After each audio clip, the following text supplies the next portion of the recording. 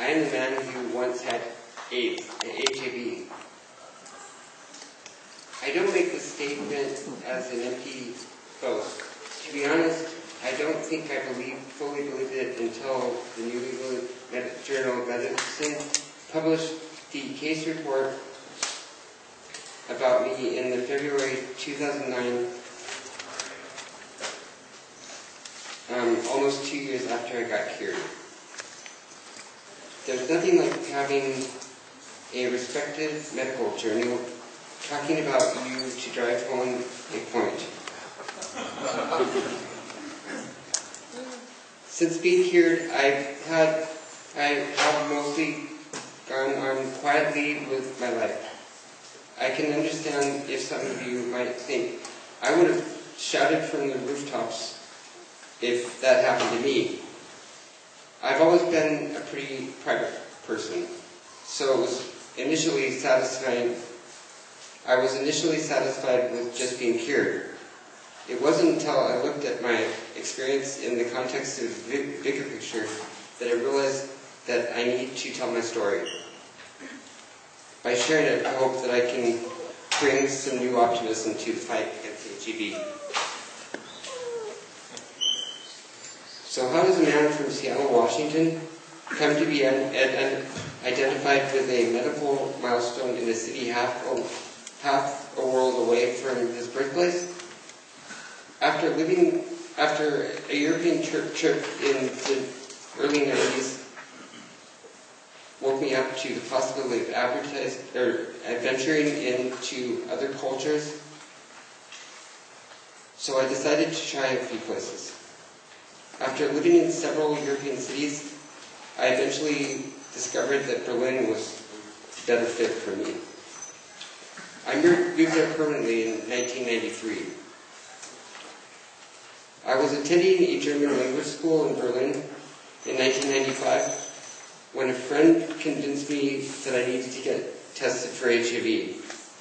I did. I was positive.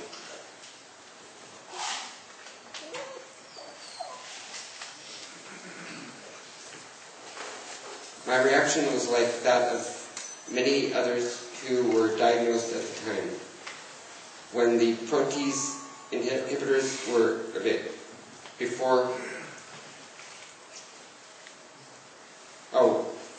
when no protease inhibitors were available. This was 1995. There was only AZT at the time. I was terrified. I knew people who had already died from AIDS. It didn't help matters any that a friend informed me that I probably only had a couple of years to live. I don't think I'd ever felt so alone as I did at that moment. All I wanted to do then was to survive no matter what. But cured? That was not even a realistic dream. For any of you familiar with the history of treatment in HIV, you know that the following years brought a new treatments and that started to hold the virus in check for many of us. Combination antiretroviral therapy seemed like something of a miracle in 1986. Really sick people were getting better. People looked healthier. Over time, we realized that many of us were living longer. I knew that I still had a deadly disease, but death didn't hover quite so near. I realized that I was one of the lucky people to be receiving medical treatment for this disease since Germany had universal health care. I was also lucky that, for the most part, I tolerated my HIV medications. I eventually became used to the idea of a lifetime of pills. I came to believe that I would remain healthy and live a normal life. The next 11 years were pretty uneventful. The clinics in Berlin allowed me to move HIV to a back burner. My story became rather commonplace for an HIV patient with access to an effective health support system.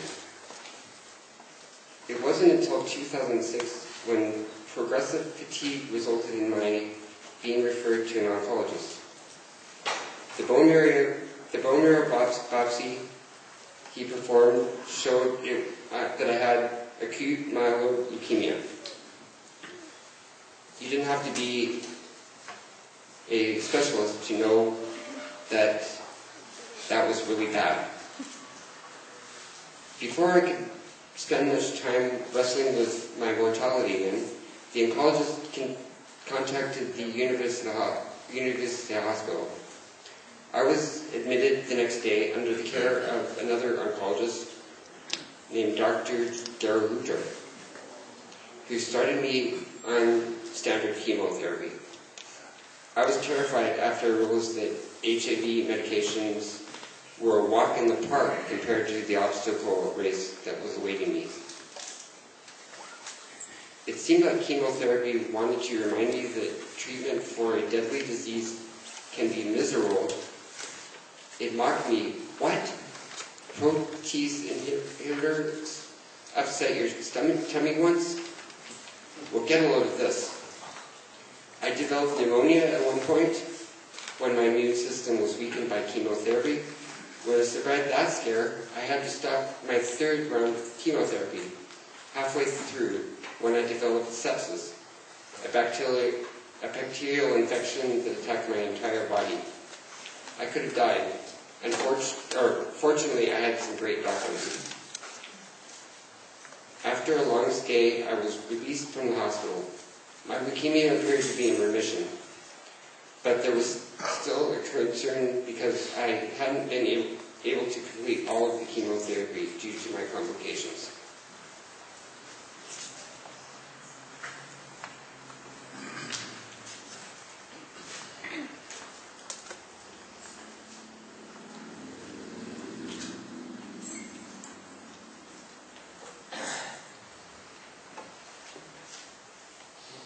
Since Dr. Hutter had recommended a little vacation after my chemotherapy, I took off to Italy. The museums and beaches of Genoa were, after all, just what the doctor ordered. It was good to push death to the distant horizon. In addition to having excellent advice, Dr. Hutter had a revolutionary treatment idea. Although not an HIV specialist, Dr. Hutter was aware of the discussion in HIV research conferences at the time about something called CCR5 receptor mutation. The CCR5 receptor is part of most people's T cells. It allows the HIV virus to attach to the T cell and subsequently infect this cell, spreading the disease. People who are born to mutations in the CCR5 receptor appear resistant to HIV infections, but they are rare. Only 1% of the Northern European population is this lucky.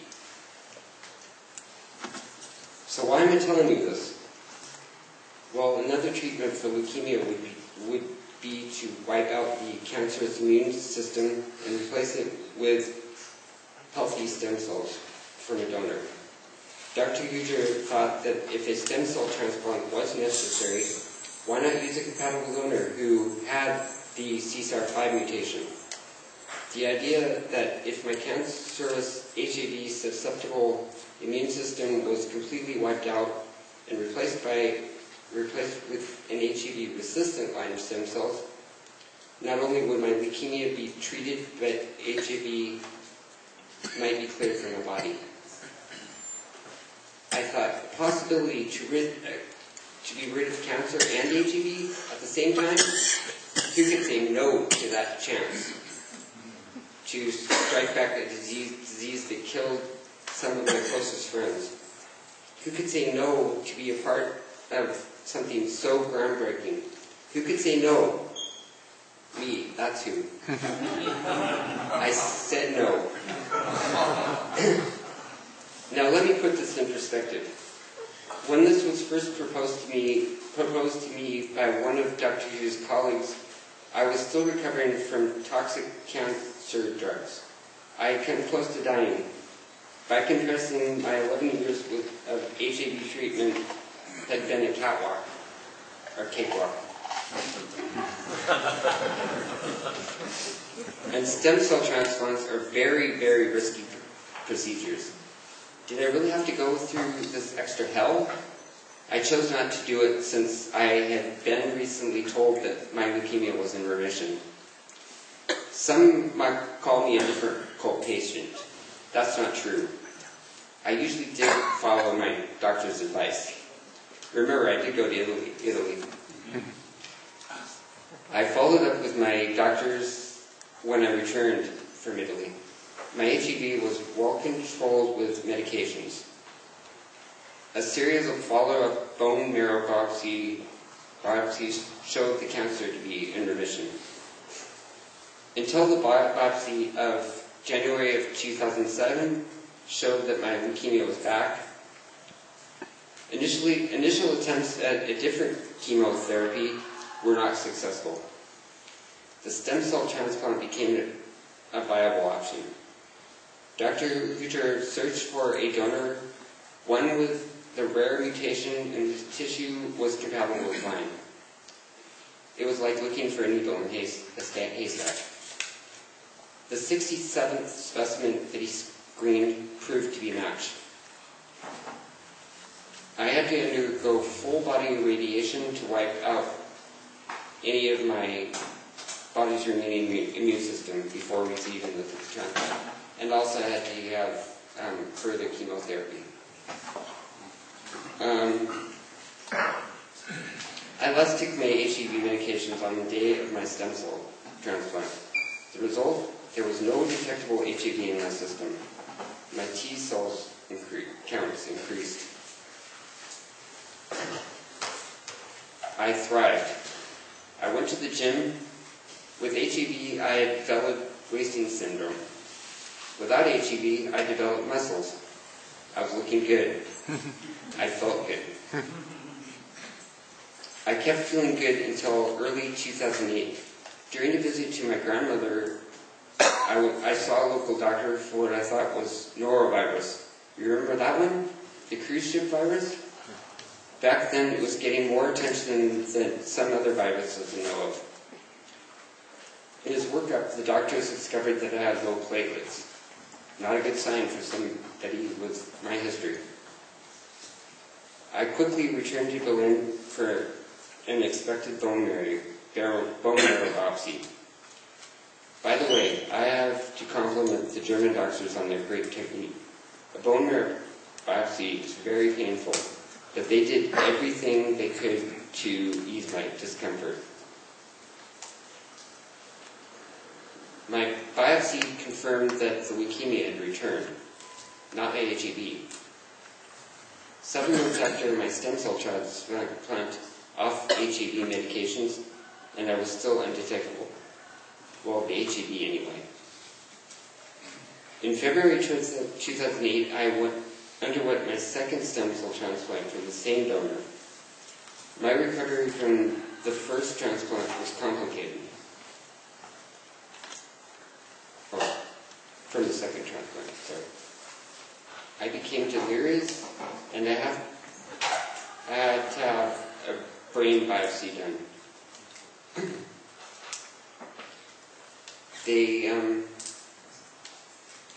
When I got the biopsy, they failed to stitch me up correctly, and then I was even more delirious than before, and they realized that I had an air pocket. There's a left an air pocket, and just sewed up the brain. So yeah, it was bad.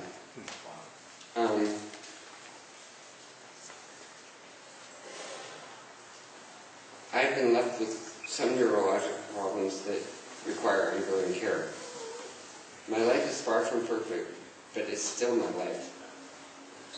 When I was getting used to the idea to my double cure, I was mugged and almost killed while I was still in Berlin. I guess you can say that I have more lives than a cat.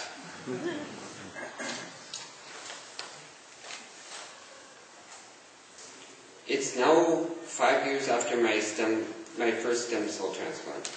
I'm still without leukemia, but then that's not the reason why most of you are listening to me today. It is that after 5 years without HIV medications, I still have no trace of HIV in my body. I have been poked and biopsied from head to toe by European and American researchers. The doctors have taken samples of my spinal fluid, anal mucosa, and anything else that they could think of, but no virus anywhere. I found out here several months ago that I don't even have any antibodies in my body, and I told the professor that at the university that he didn't believe me. It's kind of like he wanted to prove the doctors here wrong. Anyway, yeah, so he did another blood test and told me that I had too many down here.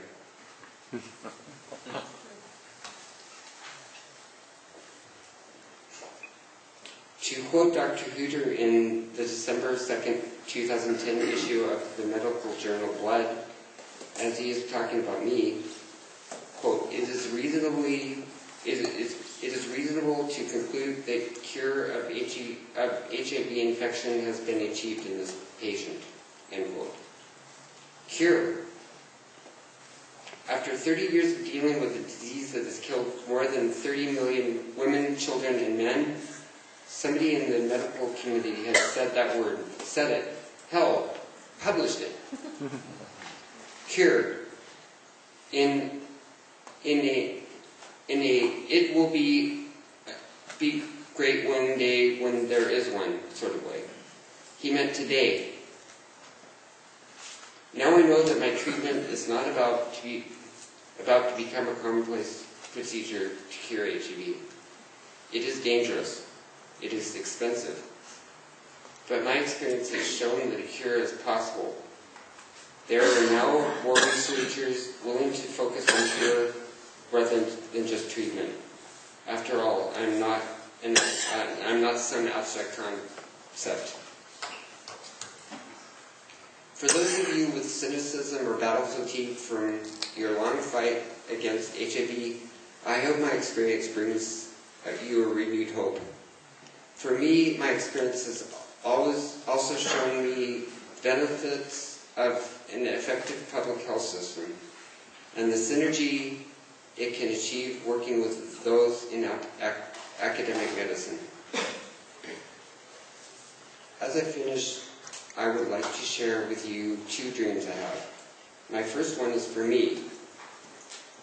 I admit, I really want to receive an invitation to Berlin's current mayor to speak there. He's probably going to be voted out of office soon. Well, the election's middle of September, and I was just in Berlin, and there were posters all over the place, and for some reason they don't think that he stands a chance to be reelected, unfortunately. He's the one that came out and said, I'm gay, and that's good. Yeah. I want the opportunity to thank Berlin and Germany for what they have done for me. My second dream is not to be the man who stands before you and says, I'm cured, but to be the man who stands before you and says, we are cured. Thank you for having me today.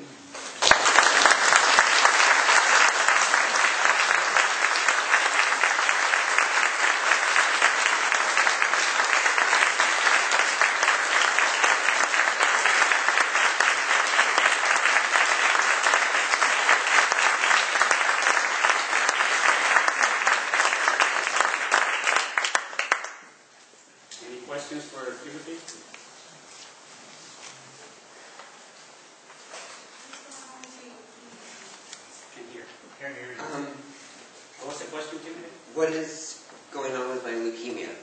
My leukemia is, since the second transplant, my leukemia has been in check. And the doctors say if it goes for, the longer it goes, the more likely it is that it won't come back.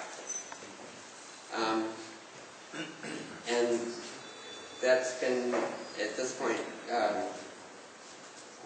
3 years.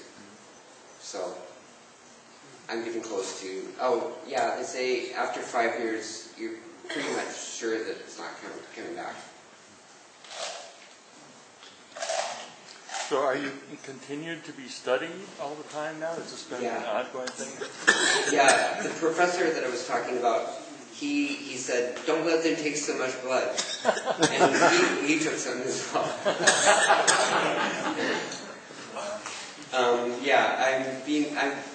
I'm patient at San Francisco General Hospital, and I'm in a study called the SCOPE study, and I've had lots of blood taken, lots of blood that's supposed to be sent to NIH, and also a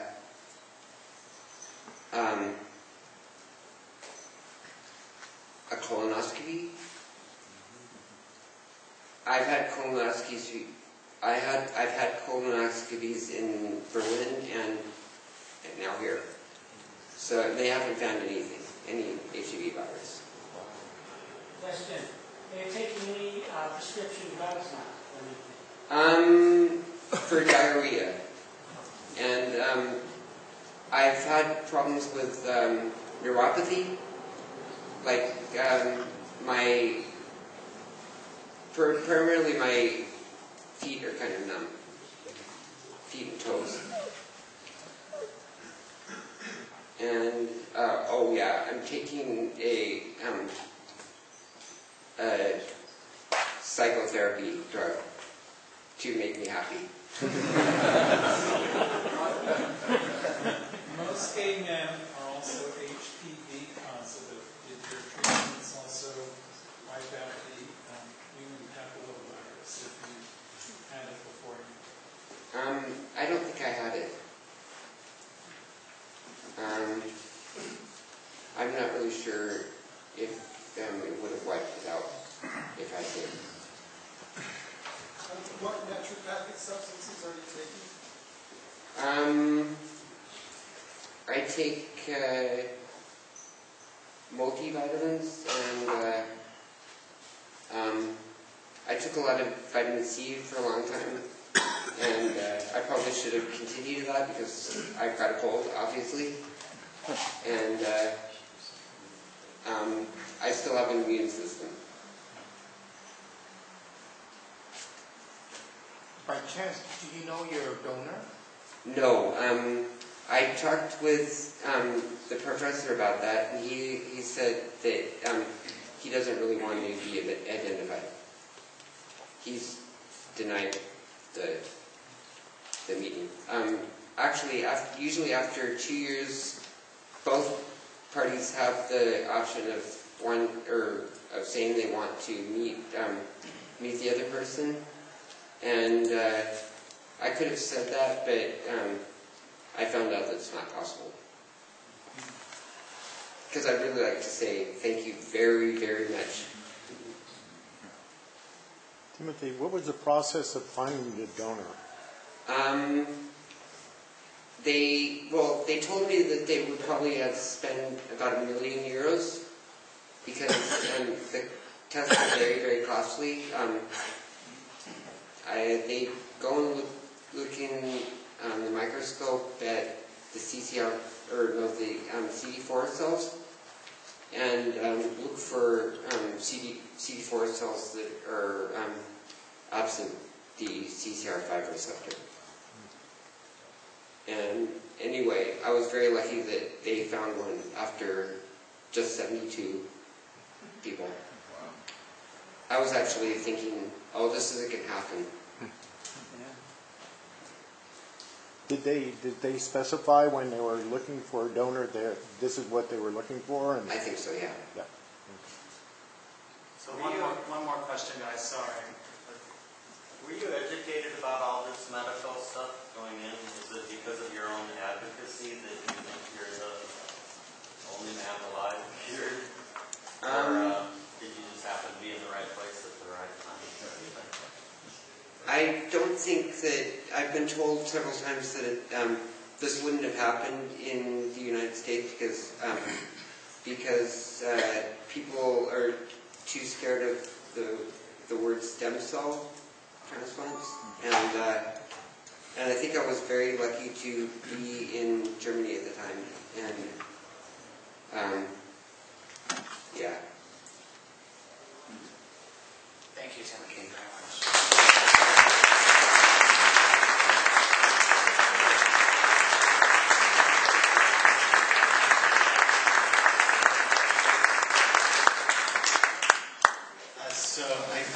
I'm sorry to